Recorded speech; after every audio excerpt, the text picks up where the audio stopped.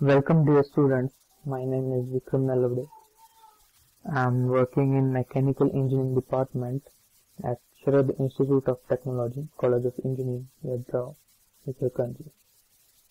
We will cover the content of unit number 4, that is joining processes.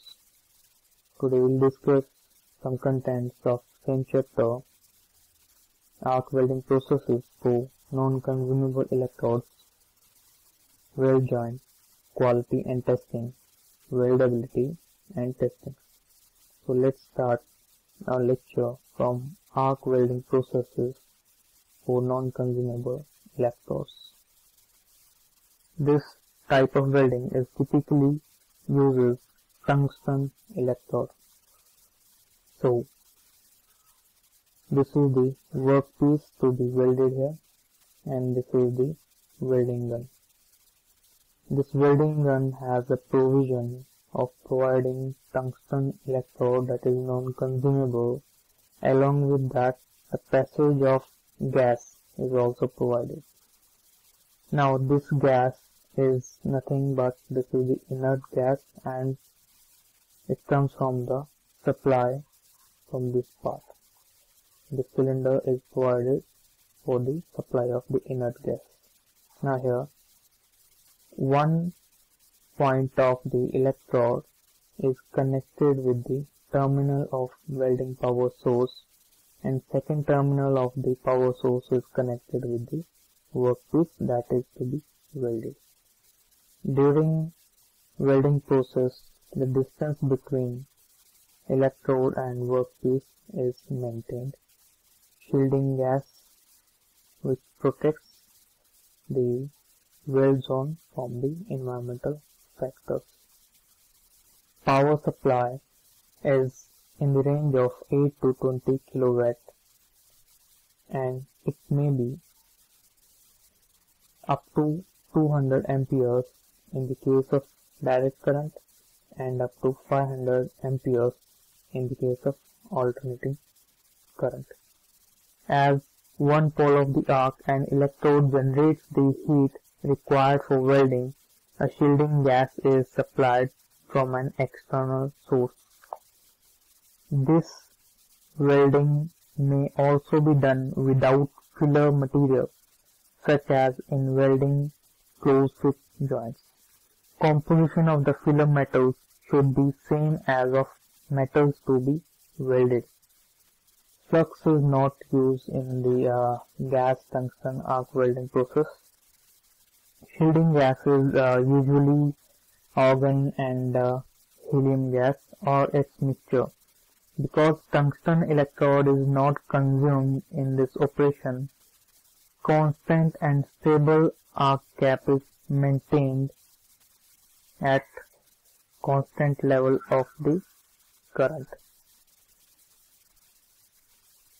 Gas tungsten arc welding applications, generally these are used for aluminum, magnesium, titanium and refractory materials, especially suitable for the thinner metals. Now here we will discuss about advantages. It is providing too much stronger joint and is more ductile. It provides a weld with higher quality and very good surface finish. As shielding gas is transparent, so there will not be any problem in visibility by the worker or the supervisor which is handling this process. No flux is used, so wide varieties, and it also provides a concentrated heating of the workpiece. Now we will discuss about the limitation. The cost is high because of its uses of inert gases, coolants and pumps used for supplying coolants. Generally the thickness, maximum thickness that can be welded is 5 mm, and for higher thickness then filler rod is used. Now even though tungsten is not melted at high temperature, but the problem is the atoms of tungsten can get diffused from the tip and enter into the weld pool that may increase the brittleness. As already we have discussed in applications, these are used in offshore industries, combined heat and power plants, and petrochemical, food industry, chemical industry, and nuclear industry. Vast applications of such type of welding process. Now, next we will discuss about the weld joint quality and testing. Generally, when we are performing such tests, then 3 zones are identified in a typical weld joint. That is base metal, which is to be melted, which is to be welded, and then heat affected zone. It is the zone where heat is affecting the properties, microstructures, and the surface properties of the metal. And weld metal is the zone where welding is carried out. Generally, joint produced without a filler material is called autogenous, and central zone is called weld metal, and it is composed of mixture of base metal and filler metal. If we talk about the solidification process of the weld metal, it is similar like if we compare it with the normal solidification process in the casting. So it is similar like that solidification of the casting process, and the beginning with the formation of columnar grains take place. In this slide we can describe, or it will be clear about the heat affected zone. This is the weld area, which is the joint between two materials. The red area, it is the heat affected zone. The material of heat affected zone is same as the parent metal, but it has a microstructure different from that of the base metal prior to welding, because it has been temporarily subjected to elevated temperatures during welding.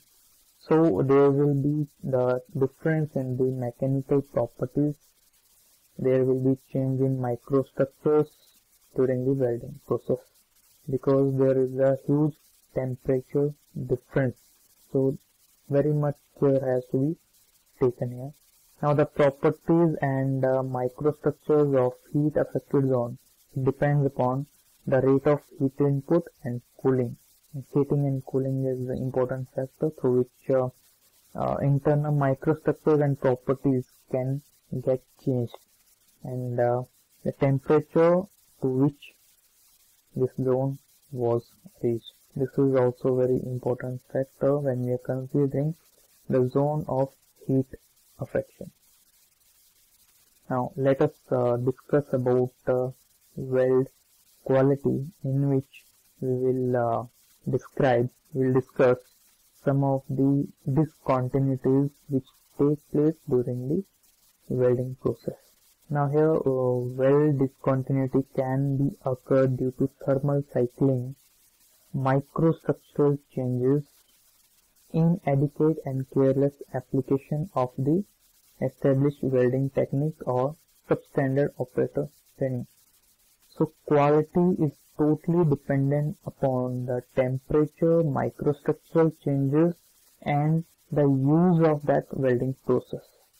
So let us discuss about the major discontinuity. First is the porosity. As it is clear from the picture that two metals are to be joined, and this is the weld area. Now over the weld area you may observe some of the bigger pores. So these are in the term of the porosity. This is one of the discontinuity or the defect which affects the mechanical property of the material. Now generally it is caused due to the entrapped gases. We have discussed the solidification takes place. During that solidification, gases may get entrapped. Then it may be developed due to chemical reactions. and also due to the foreign particles or the contaminants present inside the weld zone. Now, some of the practices are followed to reduce or prevent the porosity. Then it is a proper selection of the electrodes and filler materials. Then improved welding techniques, such as we have to preheat the weld area properly, or we can increase the rate of heat input. That also is very effective to avoid the porosity, so that proper solidification can take place. And proper cleaning and prevention of the contaminants from entering the weld zone. That we have discussed that the contaminants present inside the weld zone may be in the form of the defect that can be controlled by cleaning. And next prevention is reducing welding speed to allow time for gas to escape. This is also very important factor through which porosity can be avoided. Second type of discontinuity is the slag inclusion. Now, inclusion we can consider in the form of the unwanted particles remain inside the weld area. Now, it is the compounds of oxides, fluxes, and the electrode coating material that are trapped in the weld zone. So, if shielding gases are not effective during welding, contamination from the environment also may contribute to such inclusion. So, in proper way, shielding gases should be used that avoid the contact of weld zone from the environmental factor. So, some of the practices to avoid slag inclusions we follow. That first is cleaning the weld bed surface by means of wire brush. This is very effective and a normal way of cleaning the weld zone, or we can use chipper before the next layer is deposited. Then providing sufficient shielding gas that we discussed. This is very important factor. And then redesigning the joint. A design should be very proper, because if design is good, then we can achieve very good joint of welding. Then next is incomplete fusion and penetration. So as this diagram is representing the weld zone here, due to improper fusion, some of the areas are left blank. That may be in the term of the incomplete fusion.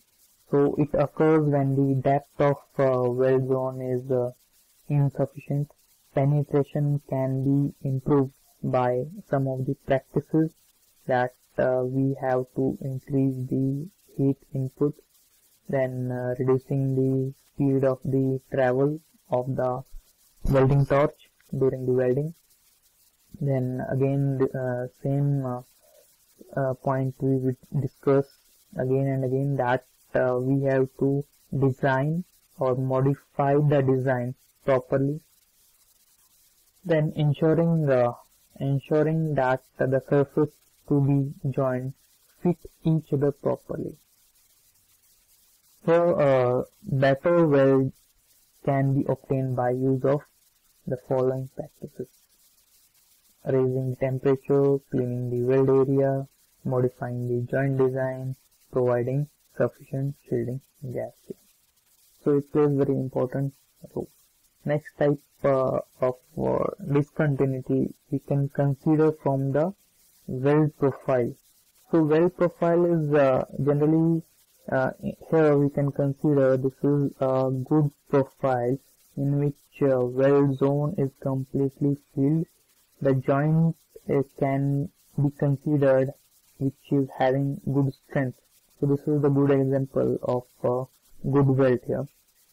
So some of the discontinuities in the form of underfilling here we'll consider. This is the area of underfilling.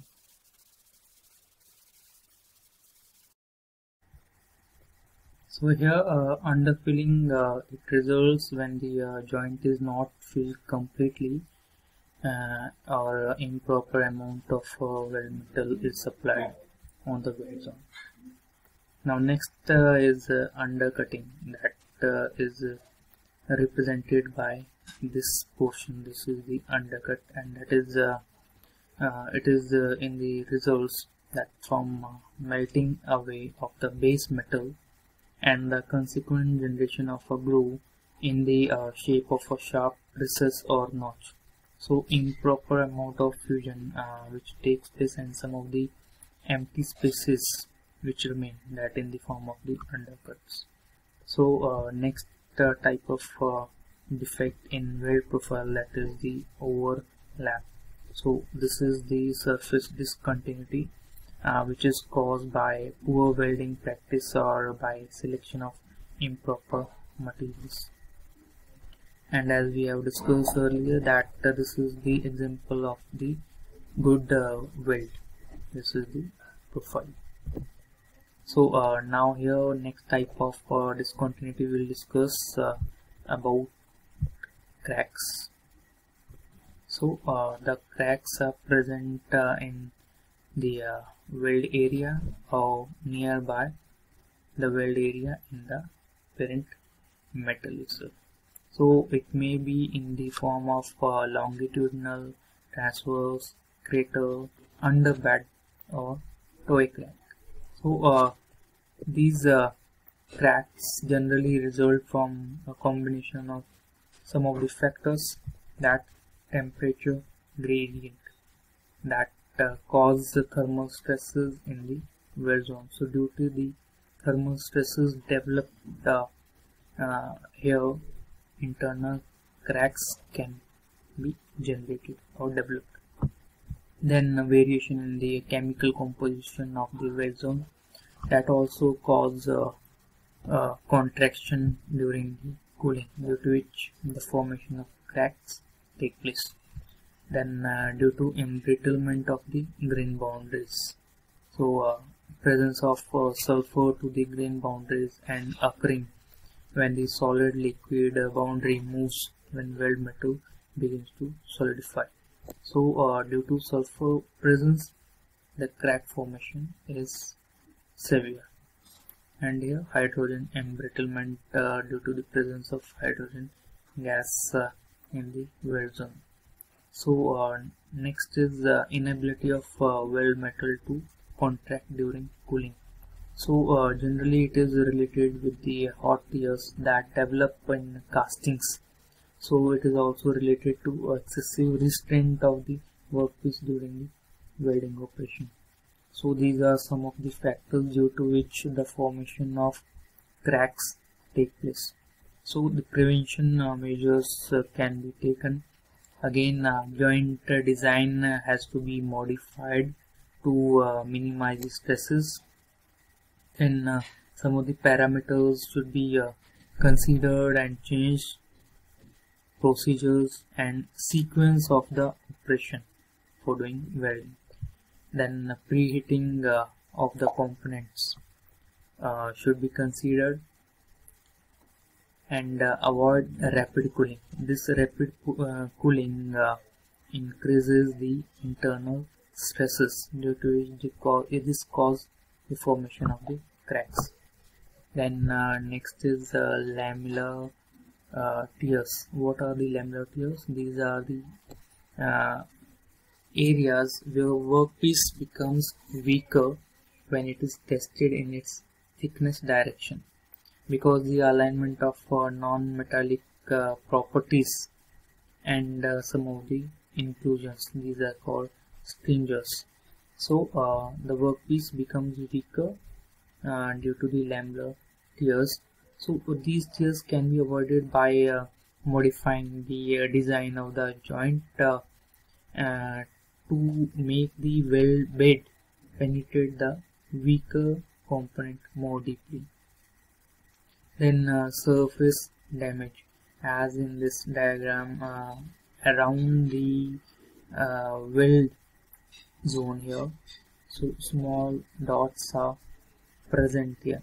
So these are the sparters, or we can say during the uneven type of welding process or continuous contact of the electrode to the surfaces near the zone of the welding. So these are developed on the surface, due to which the surface damage takes place. So these are also called, these counters are called arc strikes. So these are the arc strike marks. So that surface discontinuity is produced. These are objectionable for the reasons of appearance, and if severe, this discontinuity adversely may affect the properties of the welded structure, particularly for not sensitive metal. Now next factor, the type of discontinuity we'll consider in terms of the residual stresses. The stresses may increase the problem in the application of the welded component, because the localized heating and cooling during the welding, the expansion and contraction takes place, which causes residual stresses in the workpiece. So these stresses can create some of the defects like distortion, warping, and buckling of the welded parts. Then stress corrosion cracking can take place. Then next, further distortion, if it takes place, then the portion of the welded structure is subsequently removed if distortion takes place, such as by machining or sawing. And then important drawback of the defect, that fatigue life is reduced of the weld structure. It may be one of the factor. Then how stresses can be relieved. Generally, problems like distortion, buckling, warping, and cracking, it can be reduced by preheating the base metal and the parts which are to be welded. It reduces the distortion of reducing the cooling rate and the level of thermal stresses here developed. This technique also reduces the shrinkage and possible cracking of the joint. So main factor is the heating. So before starting the welding, preheat the component. Then in other types of stress relieving, these are pinning, hammering, or surface rolling of the weld bed area. These techniques induce compressive residual stresses, which in turn it lowers or eliminates tensile residual stresses in the weld.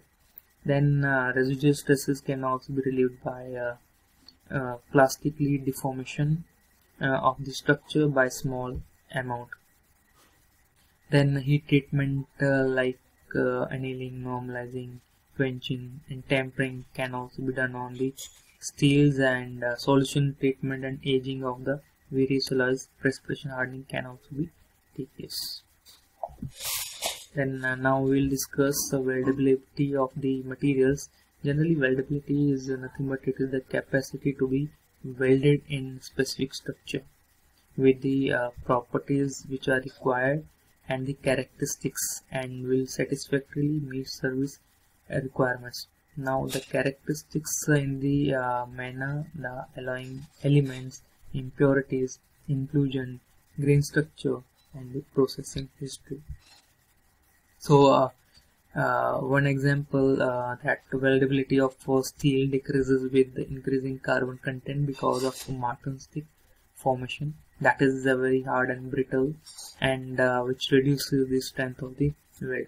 So weldability for different materials, the capacity of getting welded is different. So we have to consider some of the ferrous and non-ferrous materials. So we'll discuss one by one that which material is weldable and which is not. So let's start with ferrous material. First is plain carbon steel, that is excellent in weldability. If we consider low carbon steels, it is fair to good, and for medium carbon steels, poor for high carbon steels. Then low carbon steels, it is similar to medium carbon steels. Then high alloy steels, it is generally good under well controlled conditions. Stainless steel, these generally are weldable by various processes, so these are weldable. Cast irons are weldable, although their weldability varies greatly. Then some of the weldability of non-ferrous materials we'll consider here. First, for aluminum alloys, these are weldable at a higher rate of heat input, and inert shielding gas and lack of moisture are important. Aluminum alloys containing zinc or copper generally are considerable unweldable. So the composition of aluminum with zinc and copper, these are unweldable. Then for copper alloys, we'll discuss that depending on composition, these are weldable at a high rate of heat input. Inert shielding gas and lack of moisture are important. For magnesium alloys, these are weldable with the use of protective shielding gases and fluxes. For nickel alloys, its weldability is similar to stainless steel. The lack of sulfur is undesirable. So as we had discussed that stainless steels, these are generally weldable by various processes. Then here titanium alloys, these are weldable with the proper use of shielding gases. Tantalum weldability is similar to that of titanium, that the proper use of shielding gases should be there. For tungsten, weldable under well controlled conditions. For molybdenum, it is similar to that of tungsten and tantalum. Niobium or columbium, it possesses good weldability. Now here we will discuss some of the techniques through which we check the weld joint by performing some of the destructive or non-destructive testing techniques here.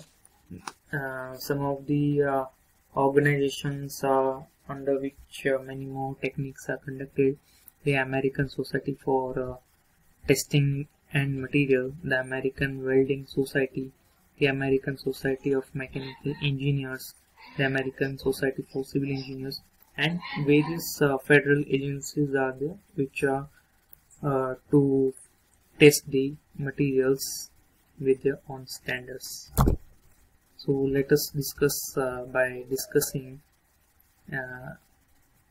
destructive testing techniques here. First is the tension test, as it is a very common type of test to find out the tensile test here.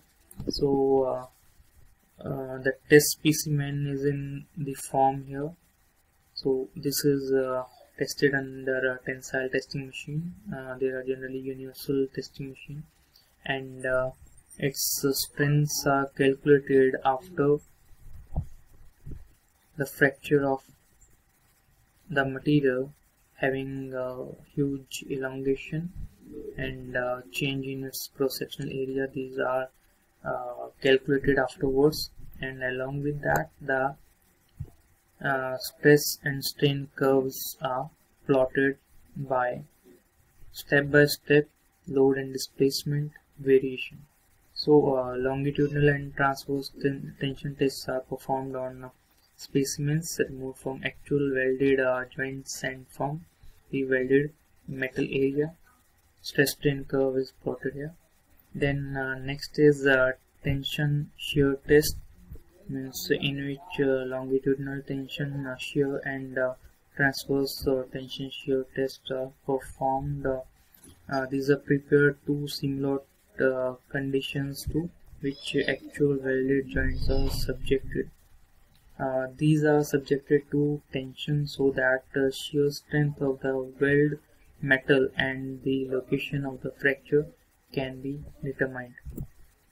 Next is bend test. There are two types of testing techniques. One is a wrap around bend test and a 3-point transverse bending of the welded joints.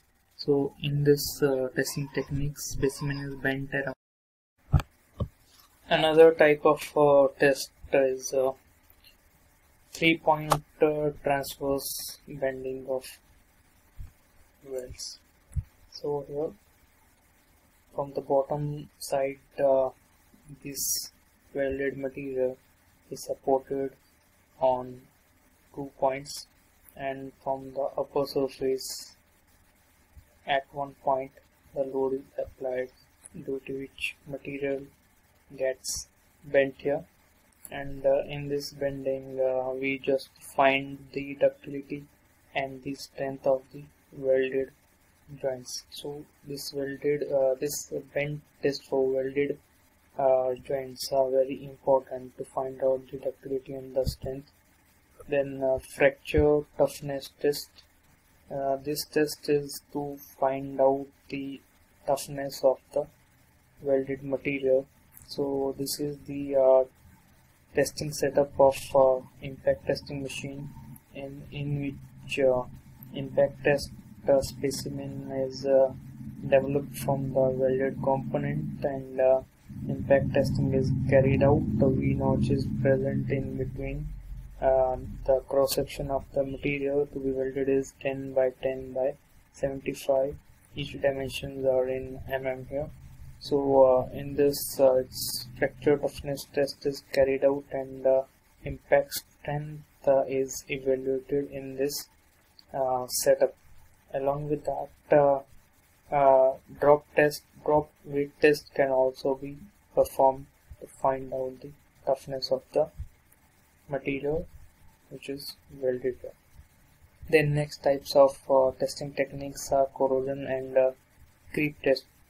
Generally the specimens undergoes mechanical testing techniques. Welded joints also may be tested for the resistance to corrosion and creep. So this is very important, that along with finding the mechanical strength of the material, corrosion strength and creep strength can also be evaluated. Because of the difference in the composition and the microstructure of the materials in the weld zone, preferential corrosion may take place in the weld zone, and during that test the life of the material can be evaluated. So we all know creep is considered with elevated temperature, so it is very important to determine the behavior of welded joint and structure subjected to high temperature. Then we'll discuss some of the important non-destructive testing techniques, as we all know that in which mechanical properties are not evaluated, and mechanically the material is not destructed. So we just find internal flaws, surface cracks, internal cracks. Some of the applications we can consider: pressure vessels, load bearing structural members, and power plants. So we'll have some of the categories of non-destructive testing techniques. Visual inspection, in which by our naked eyes we can find out the cracks if these are present on the surface and internal parts of hollow section. Then with the help of X-rays, radiographic testing techniques are carried out. For ferrous materials, magnetic particle inspection setup is there. For finding the surface cracks, liquid penetrant testing is there, and internal flaws can be tested in ultrasonic testing techniques. So some of the techniques are explained here. First type of testing technique is dye penetrant test, in which the surface which is to be evaluated for the presence of the crack is cleaned and dried, and then in the next step liquid penetrant is applied or sprayed onto the surface where cracks are to be evaluated. Then excess amount of penetrant is washed from the surface, but not the defect here.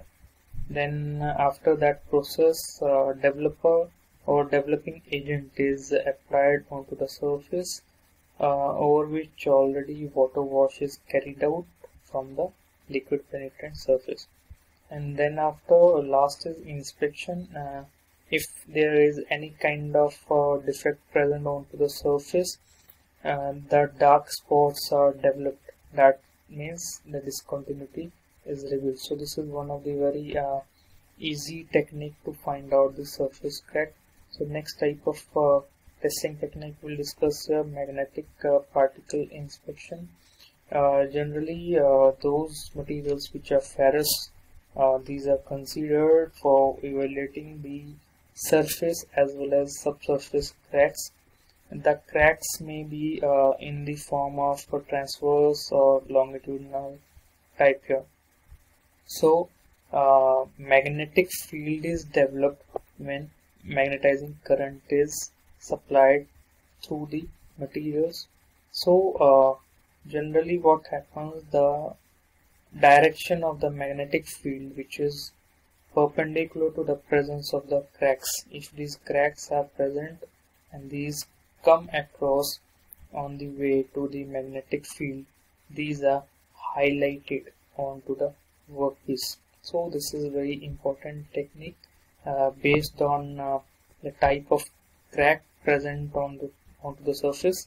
In that manner, magnetic field may be developed in longitudinal or transverse manner. So next type of testing technique is radiographic test, in which source of X-ray is produced by using some of the radioactive materials. This is carried out in very controlled environment, away from the contact of the human bodies, because it is very harmful.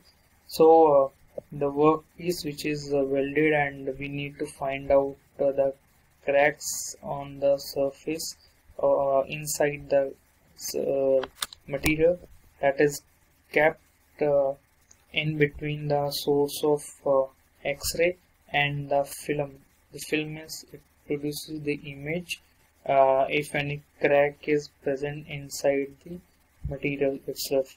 Then X-ray is supplied, and the welded material comes in between X-ray source and the film, and this film gives us the indication if the presence of crack is in the material. So these are some of the basic techniques in which internal flaws, surface cracks, subsurface cracks can be evaluated. So thank you so much. In next lecture we will discuss some of the different types of welding techniques like brazing and soldering. Thank you so much.